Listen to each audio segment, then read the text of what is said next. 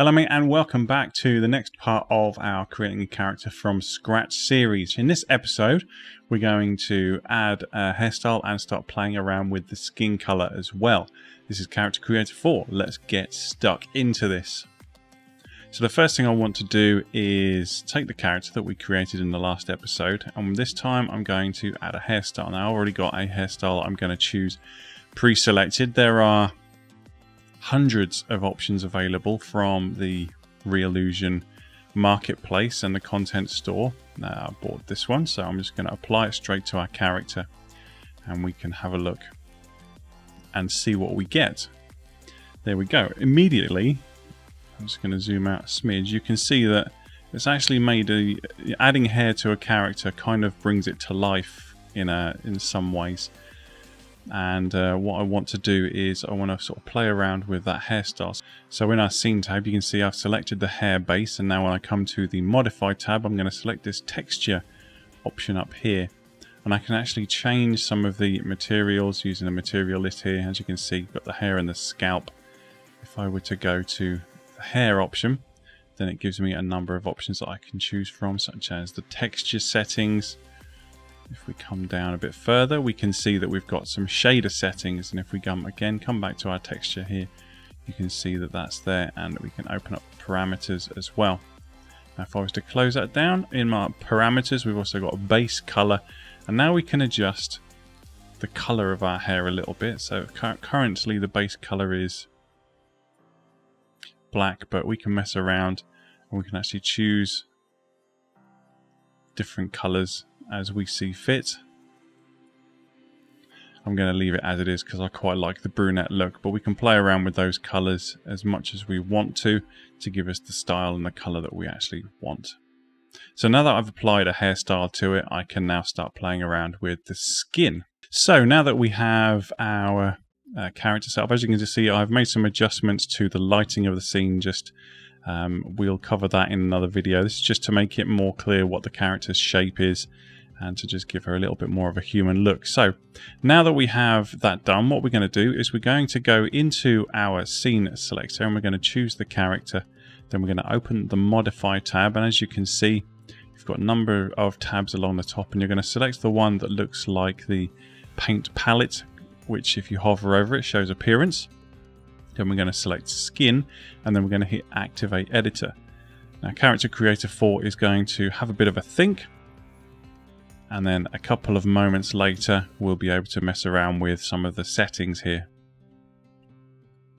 So as you can see, it's hidden the hair for us so that we can see the character in its entirety, and currently we have the head selected from the number of options that we have. And if we select skin base, we now have a number of options available to us. As you can see, we have the actual textures, which we can go in and edit in a texture editor, as well as the normal maps, ambient occlusion, the roughness, and all of those lovely things. We can also mess around with the strength and the opacity of our skin, as well as the ambient occlusion opacity. And if we keep coming down, we can see the base color, brightness, hue, and saturation, and then we can adjust the color balance. Now if I was to start playing around with the brightness here, what you will be able to see is that we can actually change our character's skin tone very, very easily. However, it only takes a very, very slight adjustment to make a huge difference. We can make them look really, really pale, almost like vampire or gothic, and then we can also bring it right down here. And as you can see, we're now going into the sort of, we've gone through Mediterranean, we're now going into the sort of Indian and black kind of spectrum. And so you can really quickly mess around and change things here. I'm going to leave it at 0 just because that's not what I'm all interested in today. And again, we can change the hue. You can give them a green or a purple. You can make them look like an alien. Again, super easy to do all of this. Takes no time at all. I encourage you to have a little bit of a play with it and see what you can do. And then saturation, again, you can just make them look really kind of saturated or really black and white. Again, really good for creating kind of fantasy characters. What we also have here is the color balance. We can change between our green and magenta. So we can, as you can see, adjust the hue of the skin in that way as well. We can also make the skin look a lot rougher. which you're not going to see a great deal of change in your character here, but once you start doing renders with it, you're going to be able to see the difference in the roughness, because the character is going to have more blemishes or more natural looking skin, you could argue. Then a little bit further down we have the lip, and we can adjust the brightness and the contrast of the lips as well, so we can give them a really dark looking lips, adjust the color there. I actually want my lips to look a little bit darker than they did, but not quite that much. I'm thinking, you know, I mean 0.07 change has given her darker lips, which I'm quite happy with. And then again, we can play around with the color of the lips if we want to. We can go for different makeup colors. And this is without applying the makeup presets that are available in the software as well. This is the natural no makeup look. So bear that in mind when you're making these adjustments, that what you're adjusting is the character's natural skin tones, not the makeup color. Makeup is something that you will apply later on once you've got the skin set exactly how you want it to.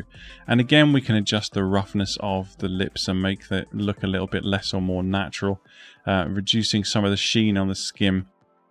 And you know, if you want the character to have really wet lips naturally, you can crank that down.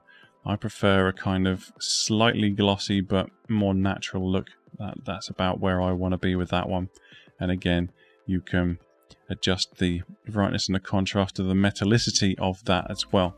Next, we've got the eyes, or the mouth and the tear ducts. You can adjust the color of those, and as you can see, there's a tiny little difference here in the tear duct of the eye there. You can actually adjust the brightness or the darkness of that.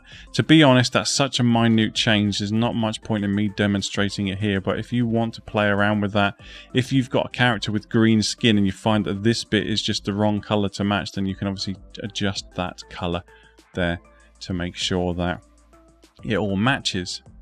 Then what we can do is we can go further down, we can adjust the body skin texture, and as you can see, Character Creator 4 is going to again have a little bit of a think about it. So had I adjusted the tone of the skin, then I would have to come in and I'd have to make the same adjustments here to make sure that that matched. Otherwise it would look really weird with a bright purple face and normal colored skin. And as you can see, the options that are available are your arms, your legs and your nails as well. So there are a lot of different options here. If we were to continue down through the body, you can see that you can adjust the color of the nipples, which I'm sure is something that is interesting to many people. If I was to go to arms, what we'll notice is that the zones of the arms go from the actual arm itself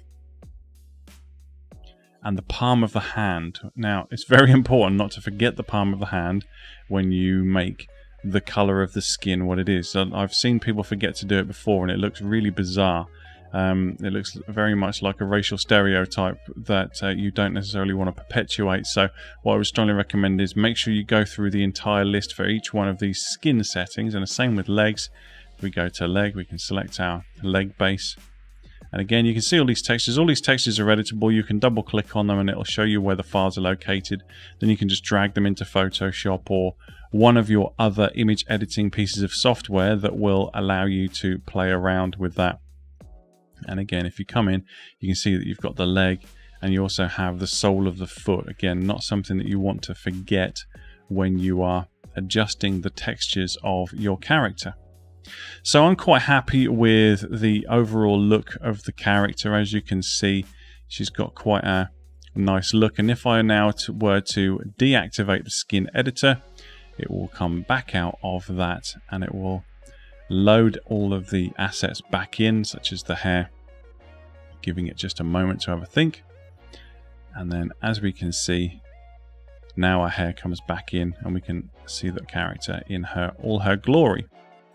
I'm actually going to turn off the visibility of the HDRI just so that we can get a better look at what the character looks like. So now we've got our character with hair, and I've made a couple of really teeny tiny adjustments to the color of the lips. And again, if you are interested in adjusting the color of other things, like making the character a different ethnicity or something like that, then you can certainly play around with that option. So as you can see, I've adjusted the lighting on the character's face just to give us an idea of what she's going to look like in more real life situations. So that's the basics of adding hair and changing the skin properties to your liking.